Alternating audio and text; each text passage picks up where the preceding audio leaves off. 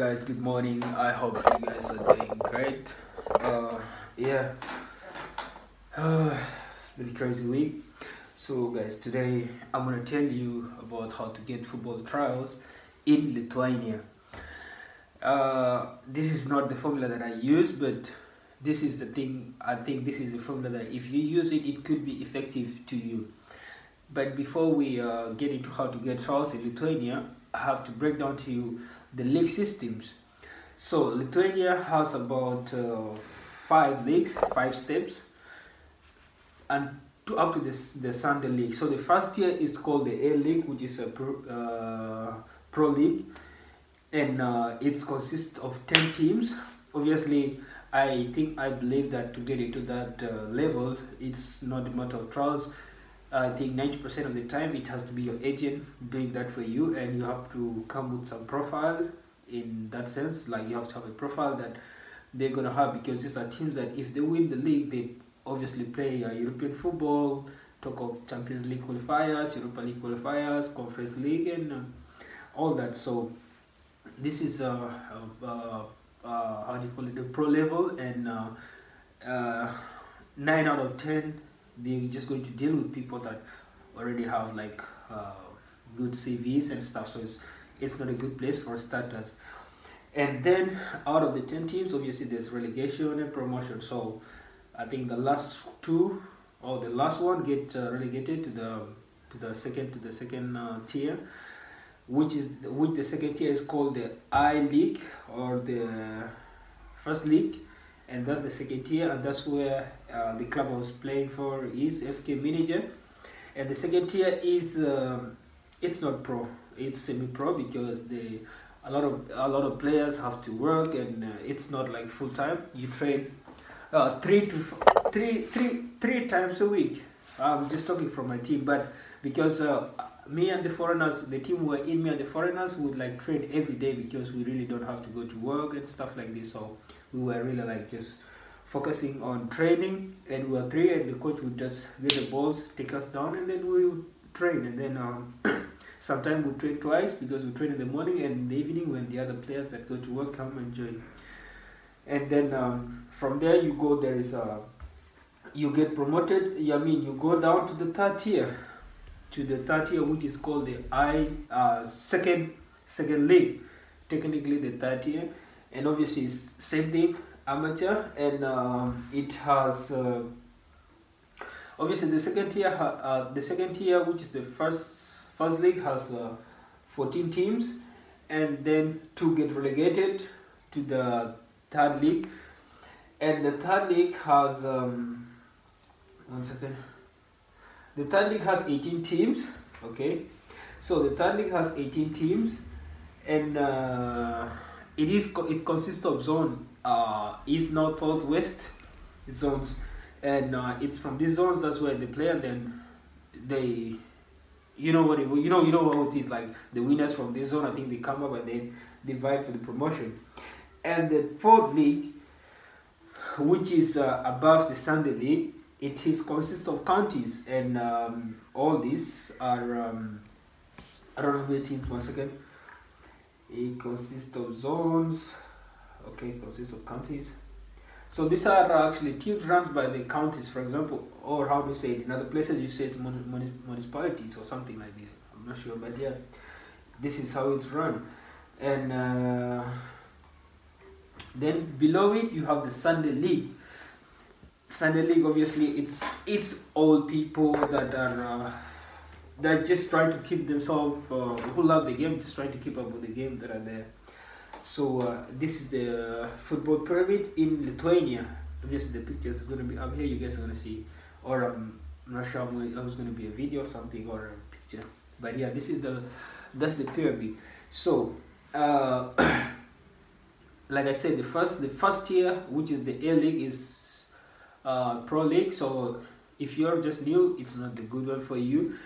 The second league, which is like semi-pro, and this is it's a good level for start, because if you play good there, you find yourself like going somewhere. So this one, it's 40 teams, and they are all distributed all over the country. So what you just do is the hard man way, knock on the door, hey, I'm here, can I train with you? Whatever they say. The worst case scenario is like, no, we are not looking for anybody, we cannot allow you to train. That's the worst case scenario.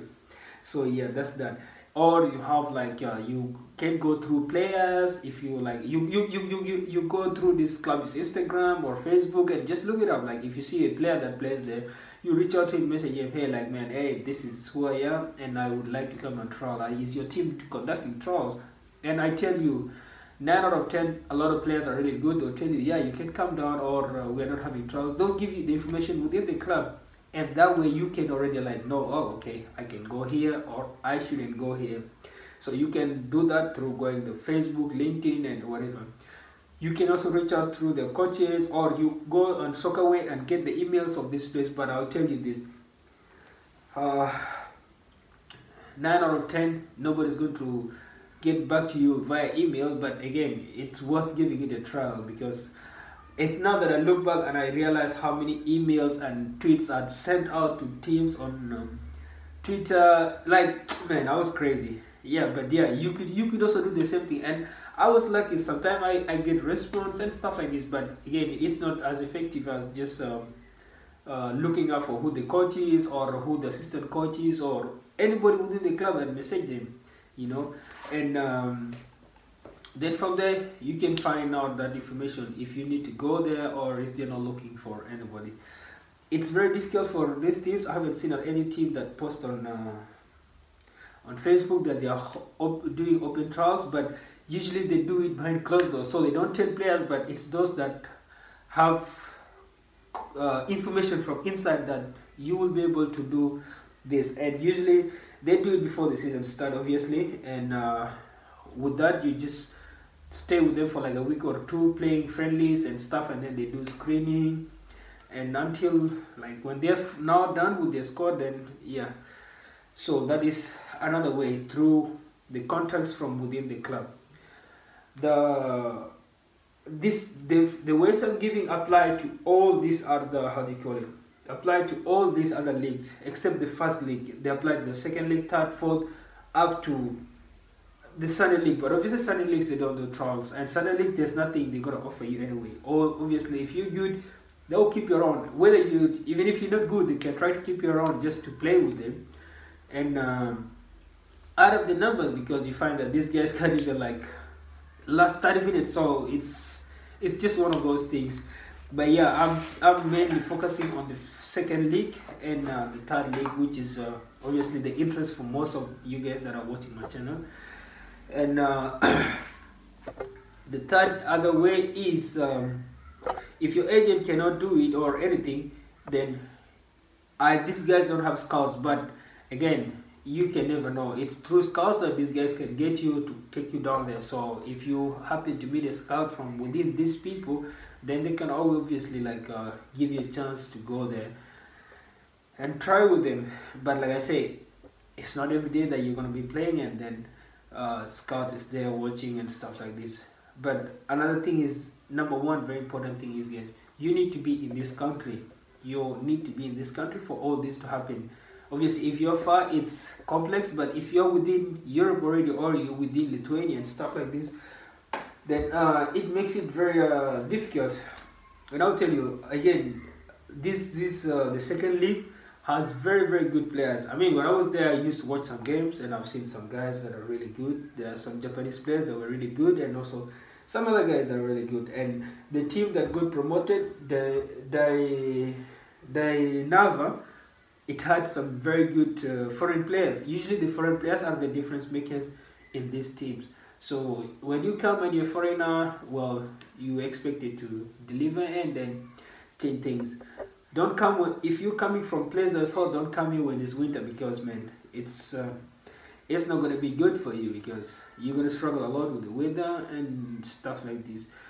And again, another thing, the pay is not good, but Lithuania is cheap. So if they're sorting you, like giving you livable conditions, they're giving you house, food, and then a little bit of salary, then yeah, that should be how do I say? It should be enough for you to live off it and try to play football in Lithuania. So these are the few ways that you could just get yourself playing in Lithuania. But first, make sure you have the visa to come to Lithuania, or if you're already in Europe, this is actually very easy for the players that have EU passports. If you have EU passport, it's very easy for you, because all you just need is just show up, because there's not much you're gonna do. And also with EU passport, you can be able to do something, work, and earn some extra money on the sides while you playing. Just go to work like the other guys. Until the team I was in, we had a player that didn't stay in the city because we were living in Kretinga, and this guy was a university student in Vilnius. So he only comes on Fridays to train once and then goes for the game. But on the other days, he doesn't train, because between Vilnius and Kretinga is like about 5 hours drive, so he can't do that back and forth every day. So he stays in the city. He trains wherever he trains, and then he comes here with to train the last day of the training, or sometimes he just has to show up for the match day and he plays. He's a local, so again, it's there's nothing they could do about it, because he couldn't jeopardize his university for just a league and all that.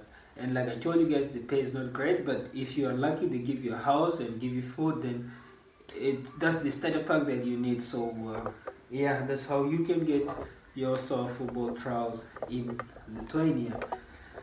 Get the contacts from within the club, talk to the players, be lucky that you find a scout, send out emails, like go to Soccerways or Transfer Market and all this, you'll get the information there. And yeah, that's the only way. Or if your agent is strong enough, then your agent should do that for you. But I would actually recommend that you guys find yourself agent to do these things for you, because man, it's way complicated than I thought doing it alone, because you don't get the respect that you should be getting when you're dealing with these guys personally, and there's a lot of dirty things they can do to you. So yeah guys, that's the pyramid in Lithuania and how to get yourself football trust in Lithuania. Again guys, I mean, the people that are watching at 50%, 51% have not subscribed, and it's like 49% that have subscribed. Please guys, let's support this, show the love, subscribe, share, and I try to be bringing more content every now and then. And I tell you guys, I don't know this, but I miss those days when I was actually just traveling around looking for clubs and sleeping on the streets, sleeping at the bus stations and all this. I miss those things. And it's not because I'm saying I miss the suffering, but I just miss that I'm looking forward to something, because right now I'm a little bit settled and I'm not playing, so it's actually bothering me. But believe me guys, in June or July, in the summer, this summer, 100% packing my bags and hitting the road again. I mean, this time with a lot of better mind and stuff, so we're gonna do just that, unless something comes up. But otherwise, that's the plan for the next window, for the coming window. Just pack my bags, go look for trial this time. At least now I've prepared myself, saved up some money, and yeah, I could be able to do that again. And I mean, I'm going to give you guys a lot of content. Not doing it for the content, but I'm just going to show you how I'm going to do it, and we see again if it don't work out, it's still fine. We come back, go back to the drawing board, and repeat the same thing. So yeah guys, support the channel. Let's hit 500 subscribers. We are at 464 right now, and I believe we can hit 1,000 before the end of the year, and it's possible with you guys. So yeah guys, and anybody that is interested in doing a collab, or if you're within Portugal and you want to meet me, we sit down for a chat and just talk about your stories, man, we can do that. If you also want a Zoom call, we can arrange a Zoom call, and yeah, we hear your stories. So until then guys, peace out.